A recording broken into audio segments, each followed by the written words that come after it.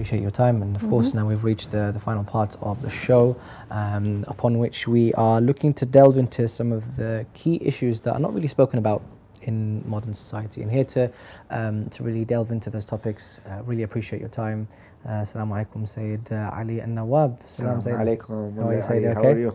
I'm good, alhamdulillah. Alhamdulillah. Thank you for joining us again. Thank you, sister. Thank you for having me. So in our previous sessions, we talked a lot about sort of family life, family law, and also remembering the dead. I think in one of the episodes today is something which is also quite important, and it's something which is often happens, but not a lot of people give importance to it. And it's missing prayers and fasting. Yeah. Because a lot of the cases, oh, I've missed prayer, it's fine. Yeah. You know, I might be able to do something to make up for it, or the fasting is I'll do it next year. Perhaps people become religious later in their lives and they missed in the earlier part of their life. It's various reasons, but I think we need to know about the importance of actually. So from a jurisprudential point of view, I mean, in terms of missing prayers and fasting, is it wajib to make up the salah? How does it work? Ahsant. First of all, I would like to offer my azaa and my condolences for the shahada and martyrdom of Imam al-Kadhim, Musa ibn Ja'far alayhim as-salam. And as we see, thousands, if not millions, of pilgrims are going towards the shrine in Kadhimiyya. And inshallah, we are given the opportunity to visit the holy sites of this Imam. Regarding missing the prayers or missing, for some reason, not fasting and doing the qadha of these acts specifically, Allah subhanahu wa ta'ala has made it compulsory. That's one, if they missed, for example, praying Salat al-Subh. We take Salat al-Subh as an example because it's widely common that, for example, individuals do not wake up because of sleeping late or being awake until late hours of the night. And unfortunately, there are individuals who even miss prayers in the afternoon or in the evening as a result of their work timetable or their commitments elsewhere. Of course, these are not reasons for one to miss their salah, but if they were to miss salah, they did not wake up in time or pray in time of the salah, they are always encouraged to re-pray, to do the qadha. Of course, there are spiritual gains that one would gain if they prayed on time, or the beginning of the adhan, for example, which they will miss. For example, Salat al-Subh, if you wake up for morning prayers and you stay awake until sunrise, sunrise, Allah subhanahu wa ta'ala has specifically made that time, the time of Salat al-Subh and sunrise, for the malaika to come down with the blessings allocated to you for that day. Some people, they wake up at 9 or 10 in the morning when the sun's out and everyone's gone out to work. They've missed Salat al-Subh and they have also missed the blessings of that day. So it is wajib upon every mukallaf to pray on time, and if not, for some reason they've missed their salah, they have to do the qadha. Okay. What is there a difference between people who regularly miss their prayers and then how will they make up? And is it more of the attitude of disregarding the importance of prayer rather than somebody who perhaps missed a prayer one-off in the morning, afternoon? Again, if this is a repetitive happening, then there is definitely something wrong. Right. Either in the timing, or if they have a problem waking up for Salat al-Subh, they should ask family members or those who are residing with them to wake them up, or setting numerous alarms, for example. I don't know, doing anything to wake them up. And if they are not praying their prayers on time, that they should be praying on, then there is something is missing from the chain, let's say, of iman and faith, because they're not taking salah seriously, they're taking it lightly. And this is basically Iman and faith is all based on the religious acts and the prayers and the fasting. So we're looking at missing the fasting and prayer in this world. The impact will be in the next, won't it? Because obviously, I mean, there will be impact. Of course, here Allah as well. subhanahu wa ta'ala has made salah, for example, wajib, compulsory. Allah says, this is Islam, and one of the pillars that you should be following is salah in furu' ad-din. So, if you miss it, you don't receive the blessings in this life, and in the akhirah, when they come to judge you, they open your book and they see in the prayer section, there isn't much written. Because with salah comes the blessings of salah. There is an angel allocated for salah that will come in front of you in the shape of either a beautiful angel or an angel that will make fear enter your life and your soul in the hereafter. And the angel comes to you if you was an individual who protected salah and you protected the sanctity of prayers. They will come to you and they will say, Hafidhtani hafidakallah. You looked after me, you protected me, you prayed me on time. I will protect you, and I will ask Allah subhanahu wa ta'ala to protect you in that bumpy ride until one reaches the everlasting place in the paradise. But vice versa, if you did not look after your salah, if you did not take salah seriously, the angel will come in the shape of a very frightening creation and will say, ضَيَّعْتَنِي ضَيَّعَكَ اللَّهُ. You did not take me seriously, you lost me.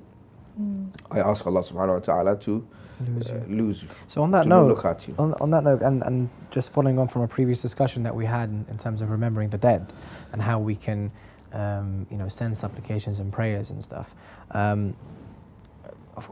what happens when you as a person dies and you have missing salah or missing fasts? How does that work? If the family members they know or they knew that the deceased did not have, for example, a good part of their life they did not pray, or they had مثلا one shahr Ramadan or two Ramadans and they did not fast, they should, the eldest son has the responsibility legally, Islamically.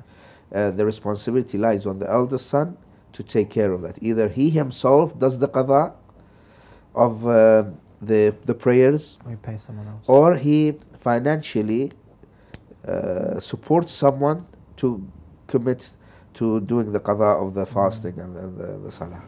And in terms, of course, wants to try in their lifetime before they depart from this life to do the qadha of fasting and salah. What if they don't know how much salah they've missed or fasting? The ahkam or the hukum is, as mentioned in the books of the ulama, is that they should sit down and say, okay, I know there is a minimum to it and I know there is a maximum.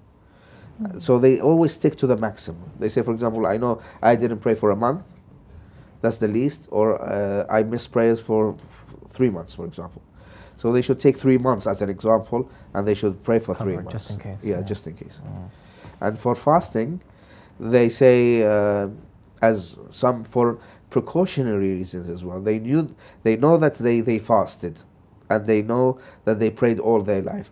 There are some religious individuals in their will, they write that I want my family members to pay for fasting of 1 year, for example, and for salah of 1 year. Just in case? Just in case. Maybe 1 year my fasting wasn't as I wanted it to be, or maybe when I was praying I didn't have full concentration, or my prayer was not accepted, so I don't face any problems in the hereafter. So again, salah and siyam sometimes is mentioned in the wills of mu'mineen and mu'minat, and sometimes it's not. But if the children, of the family members, even if they knew that their father was someone who was praying on time and did the fasting, for the sake that he is happy and he is blessed in his grave, they should pay someone to at least do 1 year's worth of salah and one year worth of fasting. And if somebody... And hajj as well, of course. I was about to say, does that... I was actually going to say the Ziyarah and the Hajj.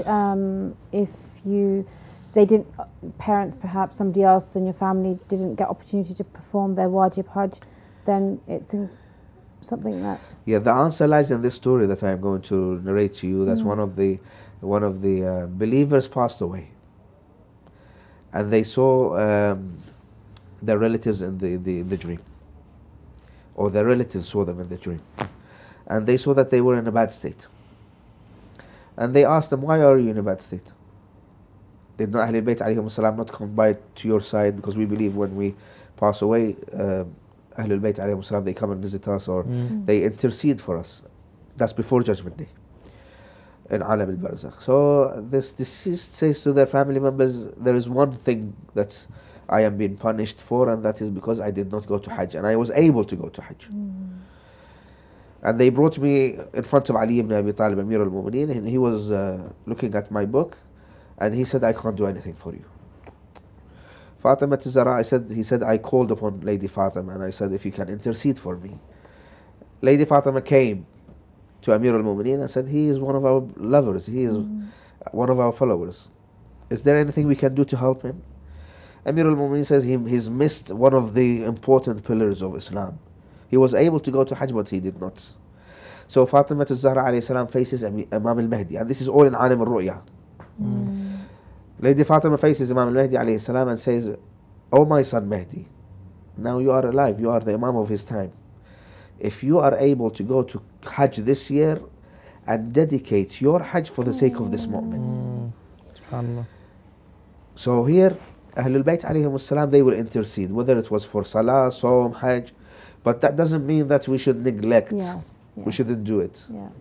But if one is able to go to Hajj in his lifetime and does not, and he passes away, again, it's the responsibility of the family, the eldest son, to pay. Either he himself goes to Hajj on behalf of his father, or pay someone to go to Hajj and perform pilgrimage for him. I think it's quite scary how we neglect our wajib. You're saying there's a big... It has its effects. It has its negative effects in this life, and it has its effects in the hereafter as well. Can it be as significant as Allah subhanahu wa ta'ala denying you entrance to heaven, for example? Of course, because this is one of the wajibat. And when we say wajib, which means that if you don't do this wajib, you've for example missed the train and the train's gone. Of course. And it's one of the things that will add to the many other things that will make you go into the heaven. And that's why it's so important for loved ones, family members to remember the dead, just in case. Because you can imagine a desperate situation where you, for example, will need maybe 1 or 2 months of salah, and the son hasn't taken care of that. Assuming that we're talking mostly about the hereafter now, but in the lifetime, it is very important that we stick to our salah, because we will see the advantages and the benefits of salah, of sawm, because it will cleanse our souls. It will continuously protect us, and we are refrained, or we are saved from entering into difficult situations. And of course, it will protect us and our families, because the malaika, they will not enter a house if the inhabitants of that house do not pray. If there is one person in that house that does not pray, the malaika will not come and protect that household. There's a couple of minutes left, and what I wanted to touch on, if it's okay. Of course, is that there are people within our school of thought who say that and I've travelled with people, seen it's time of azan, and people don't pray, and they say it's not on time, and perhaps they're doing something else, and they say, but the intercession of Imam Hussein is enough. He will give us that. How would you respond to that in terms of... It's a problem that we have been made aware of. Unfortunately, it does exist, but the responsibility, firstly and foremostly, lies upon the ulama and the community to educate those individuals for the importance of salah. Because if they were to be educated from a young and early age, when salah and sawm and all of these acts became wajib upon them, they wouldn't have taken this lightly. And of course, there is this misconception again, and there is this thing going around like a virus that says that for the fact that you love Ahlul Bayt, you cry and mourn for Imam Hussein, you do matam and azah for Imam Hussein. Imam Hussein will do an intercession for you, and they will come and save you from the hellfire. And if that is the case, then Allah subhanahu wa ta'ala would have said from the beginning, the lovers of Ali ibn Abi Talib, they are exempt from doing salah. Or he wouldn't have created salah in the first place if Ahlul Bayt were the ones that saved us. Good point. So here, salah is something, and remembering Ahlul Bayt alayhim salam is something else. And one completes the other.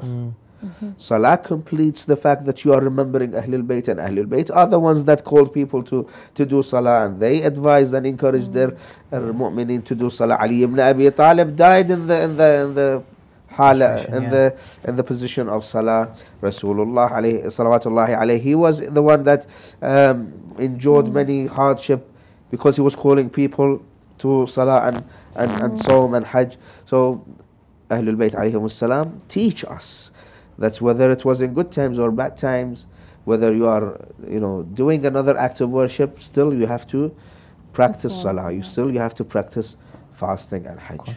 I think the final, I always remember people, we cry for Imam Hussein, but one of his biggest lessons on the day of Ashura is the fact that he stops in midway and prays. And we are not emulating that basic, that is how important it is, that whatever is happening in the circumstances, prayer is prayer. And may Allah give us the blessings to continue to perform our wajibat. And thank you so much for enlightening us today, Sayyid. Thank you. Inshallah, have a blessed Friday. Just to echo the words of Zahra, we really, really appreciate your time, Sayyid. Thank you very much.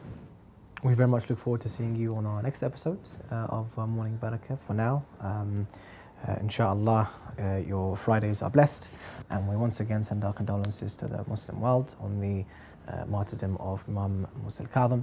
And on that note, wassalamu alaikum wa rahmatullahi wa barakatuh.